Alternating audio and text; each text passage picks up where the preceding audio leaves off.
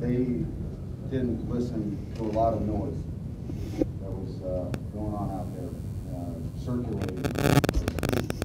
They believed in themselves, and they put together a game that was strong enough to win.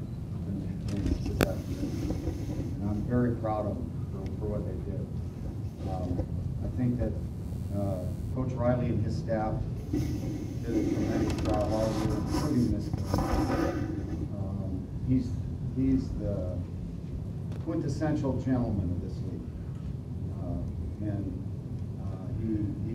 he's just well respected by everybody. And his players, they play hard for him, and they played hard, and our guys played hard. And if you play hard, good things will happen at some point.